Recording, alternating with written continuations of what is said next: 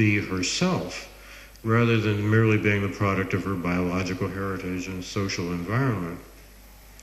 This is how Plato sets in motion the ongoing analysis of rational self-government, which we see in Stoicism and in modern philosophy, especially in Rousseau and Immanuel Kant, and which constitutes modern rational individualism. So Plato here is in fact at the origin of what Hegel calls subjectivity.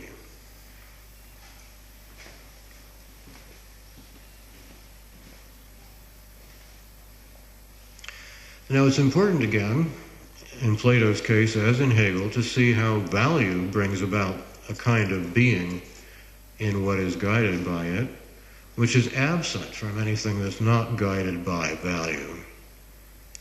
Value brings about the being of what is fully itself, inasmuch as it's guided or determined not merely by its surroundings, but by what speaks to its inner faculty of reason, thus enabling it to be self-defining and beyond what is other. And this, I suggest, is why Plato, like Hegel, views the ideal as having more being than what's merely material or phenomenal. The forms, as summed up in the good, the form of the good, are what guide the being that becomes entirely one, and thus is in a way that a mere collection of parts is not. What guides, and in that sense is the source of the being that becomes entirely one, must presumably be at least as much as he or she is. This is how the forms get their standing as having more being than mere appearances. They get it not from the mere fact that they're permanent, but rather from the fact that they guide what becomes entirely one, and which thus is more fully than its parts are. This intimate linkage between value and a higher degree or greater intensity of being is the basis of Plato's and Hegel's critiques of imperialism, positivism, and materialism. When empiricism reduces our knowledge to the flowing into us of data that originate outside us, empiricism fails to recognize the way in which the inner faculty of reason itself brings about a self-determining higher degree of being, which we know through direct acquaintance because we sometimes accomplish it, and thus we are it. Materialism, by denying the independent role of thought, likewise fails to recognize this higher degree of being that we accomplish and are.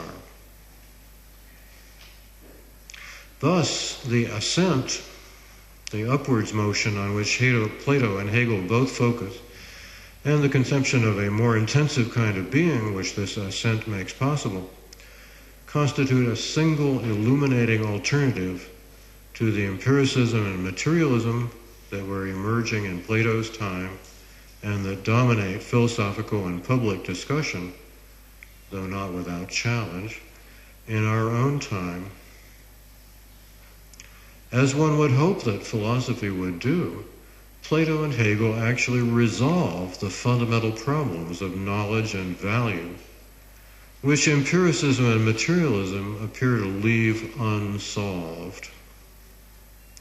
The failure of empiricism and materialism to solve these problems generates the tendency towards skepticism and nihilism, both about value and about knowledge in general, which regularly accompanies empiricism and materialism, and which we see throughout our public discussions in society in the last couple of centuries.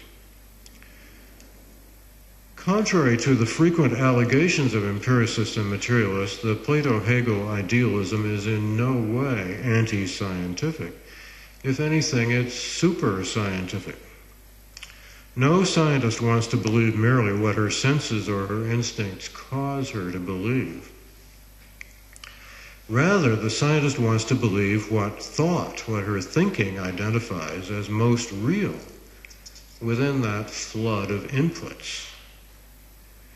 Plato and Hegel are encouraging scientists and thinkers in general to pay full attention to this thinking on which they rely so heavily. and to give it for playing the central role in determining what they themselves achieve and are, and thus what the world as a whole achieves and is. It's not merely that star stuff, as Carl Sagan called it in his famous television program. It's not merely that star stuff has reached the point in us of knowing what star stuff is. It's not merely that the universe knows through us what the universe is. Rather, the universe has reached the point through us of asking itself what's true, what really is, and being guided by this question, rather than merely by its physical and chemical interactions as such. And by doing this, the universe has begun to constitute beings that are self-governed, and thus have a more intensive being than mere stuff as such can have. In science, the natural sciences and science in general, the universe has lifted itself up to a higher degree of being. Thus, Plato and Hegel hold up the practice of science as a model of the most intensive kind of being. The most intensive being is guided by truth, and thus it's fully itself, rather than being instinctive or mechanical, and thus determined by what's other than itself. By bringing out this ontological effect of science, Plato's and Hegel's observations constitute what might appropriately be called a super science, a science of science and science's consequences. Note that I'm not saying that the more intensive being that the Platonic tradition identifies guarantees our knowledge of the external world. Neither Plato nor Hegel is much concerned about how we can have reliable beliefs about the phenomenal external world, although they don't doubt that we can have such beliefs. Rather, they're concerned about how we can know what truly or fully is, which is, according to their argument, the world of self-determining infinite freedom. And their answer is that we know this world by sometimes being this world.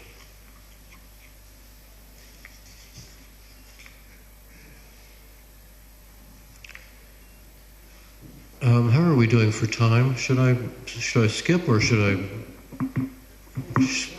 I could skip something. I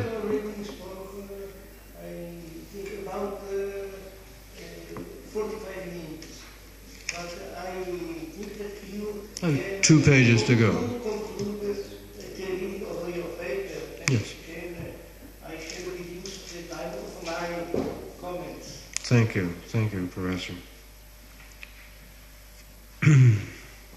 So, by celebrating the sciences as instantiating a more intensive reality, Plato and Hegel also show how the sciences are inherently integrated with the arts, ethics, and religion.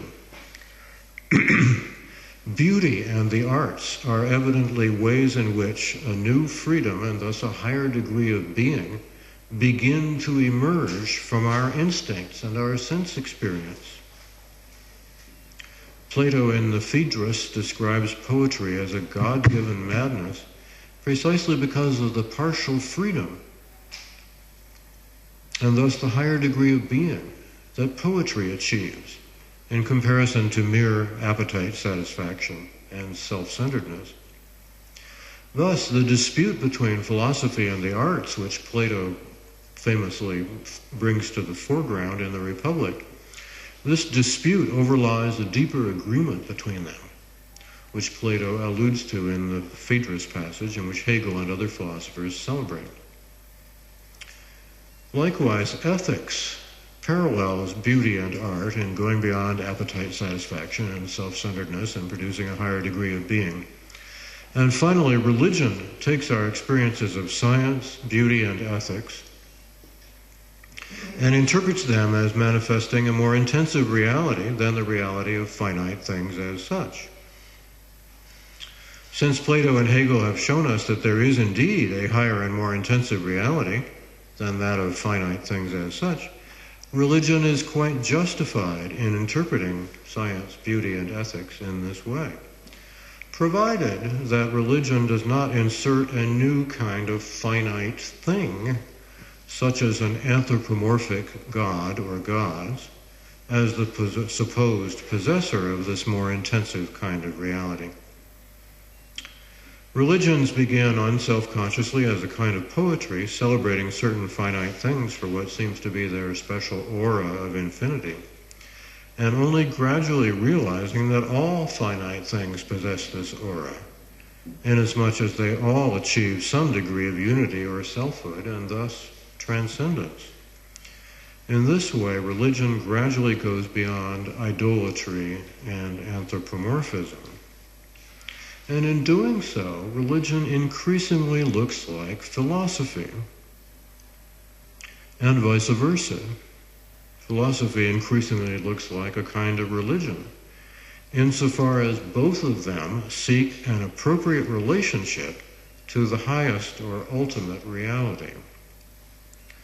When we understand the resulting unity of religion and philosophy, we see how knowledge is ultimately indistinguishable from faith, when knowledge and faith are both properly understood.